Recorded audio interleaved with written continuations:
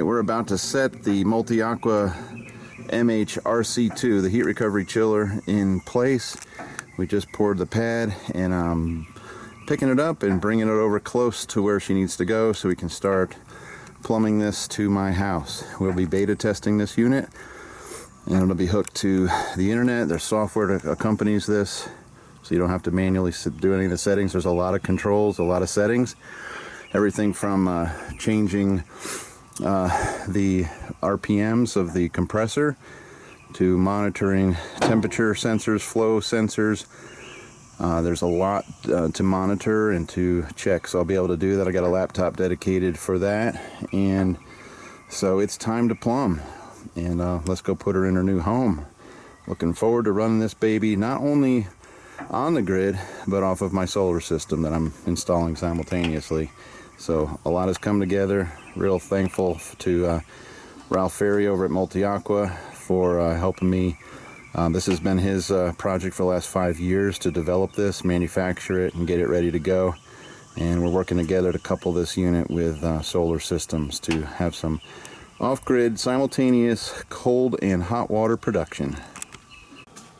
Before we can put the chiller in, we've got to remove my existing 4-ton tap-in outdoor condensing unit. We will eventually replace not just this 4-ton unit, but a 2.5-ton unit that is sitting right next to it with the Multiaqua MHRC2. So, but before we can do that, we need to pump down the refrigerant that's in the unit, and we're going to do that right now. And then what we'll do is clean up this area, pour a concrete pad, because the chiller is pretty heavy. It's about 800 pounds. So we'll be pouring a slab here after we pump this unit down. So we're going to actually use the compressor to pump itself down, normal operation, and removing refrigerant safely. So here we go. Let's remove the old and put in the new. Okay, as we switch over to water, this is we're going to replace the A coil that's in my air handler with this 5-ton hydronic A coil, and it fits pretty close in the air handler, but we're gonna have to do a little bit of sheet metal work. What we're doing now, this actually came out of a damaged unit, fell off of a truck. So what we're doing before we go through all this work is pressure test, make sure there's no leaks, and so far so good, and there's room. So we're gonna go ahead and put this one in place. So no more refrigerant in the house. That's the goal. All right, we're getting the R22 out of here. We're getting this A coil replaced with the water coil in my existing air handler because I didn't want to do a new air handler because I've already got my wood boiler coil in here. So the 4-pipe chiller will tie into my heat side and the cold side, and so we'll control the cooling. We'll run a thermostat to a bypass valve mounted on the new coil. So, but first we got to get this one out, the new one in, make sure the drain pan fits, and then block any holes around the coil so we don't bypass it with the return. I'll shoot this. All right, we have taken our piece of sheet metal to lock this coil in, and go ahead. We'll put some screws in that and one in a coil. Can I let go of this yet? Yeah. All right. So that's all we had to do to get that 5-ton hydronic coil in a 4-ton space. So this is good. Just one little, damn, this coil's a lot taller, a lot longer than the other one, but it looks like everything's gonna fit. Okay, I'm back running some tests on the chiller, and I know you probably can't see the screen. I'll put a screenshot in there. I wish you could see this a little bit better. I'm gonna zoom in.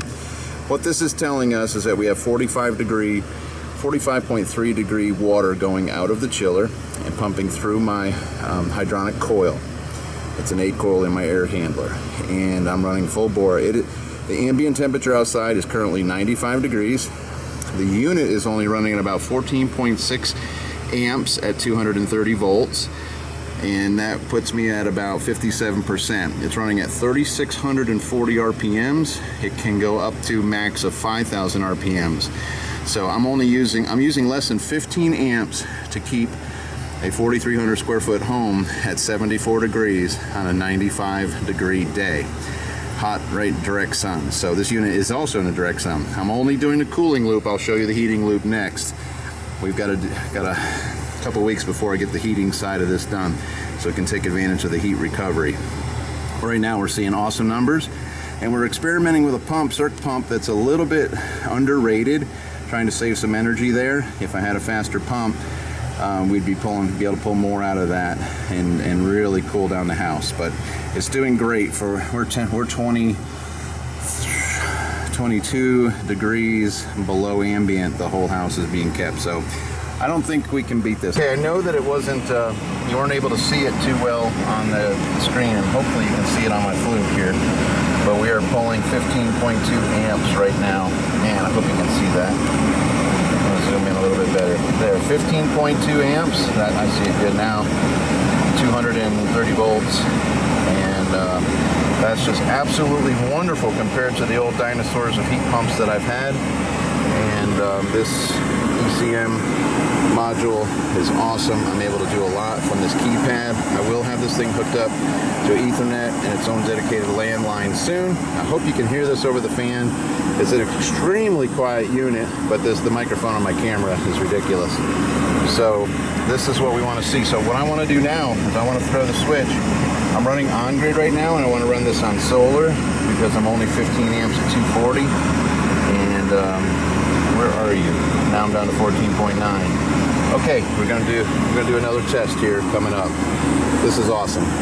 But I'm gonna hook my Ethernet in here, and then it'll have its own dedicated IP address where I can log on. Anybody can log on and monitor all the flow rates, the temperatures in and out, and any other parameter that we're allowed to. We can do a lot more than what we can do on this pad. We can do a lot, but we can do a little bit more from the software from MCS.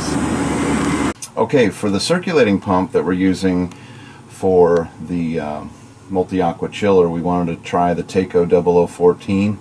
Thought it might give us enough head pressure and flow, and it's doing great. You see the condensate coming off of it now.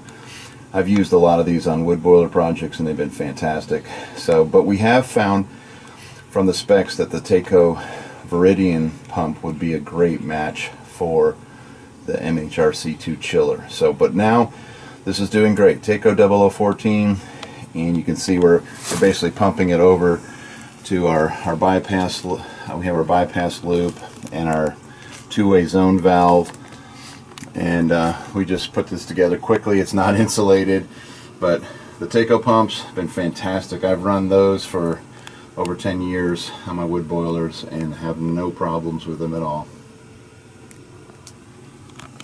Okay, very excited to do this test. We've got our Outback Radiant in. I am in off-grid mode. I've got my AC input off. I've got my inverter on, and I'm about to start the Multiaqua Chiller. All right, I'm going to be running off this battery bank. Okay, I wanted you to see the meter. I captured the inrush when we switched from on the grid to off the grid with the Outback Radiant. It never changed. It held right at 14.5 amps. Again, this is a 5-ton unit, 95 degree ambient, making 46 degree water, and keeping my house at 74 degrees, and just really happy. It's a little bit cloudy today. I'm going to go check to see how the charge controllers. My goal was to figure out if the amount of solar would equal the amount being used by this unit, the circ pump, and the squirrel cage fan that's in my air handler. Right now I'm running 5,200 watts, but it's no surge, folks. This is what allows us to do this on solar. Okay, here's the energy source that we're using to run the chiller. We have 2 solar arrays, 24 modules at 325 watts each, for a total of 7,800 watts of energy that we can direct over to the Multiaqua Chiller. And we were running yesterday neck and neck. The amount of solar being produced was running the chiller. So very successful, very happy. We can make air conditioning off of solar.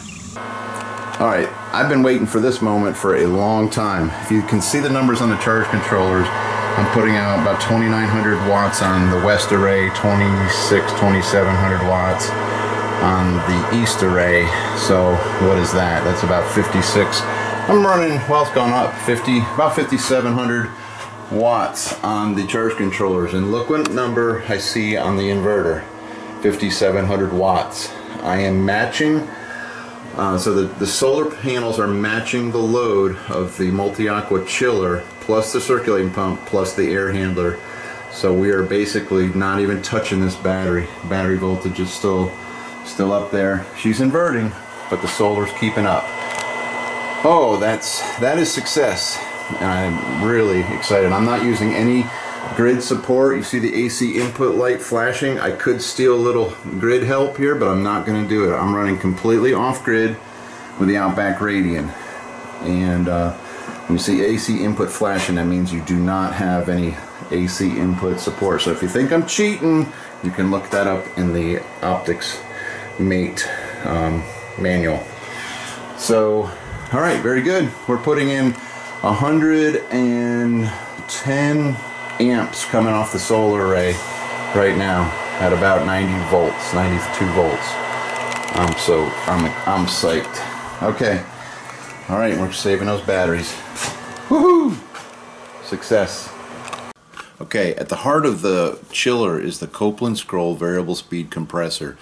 Because of this compressor and the inverter technology that accompanies it, we can run this off of solar. It has very low locking rotor amps, which makes it just a perfect application for solar.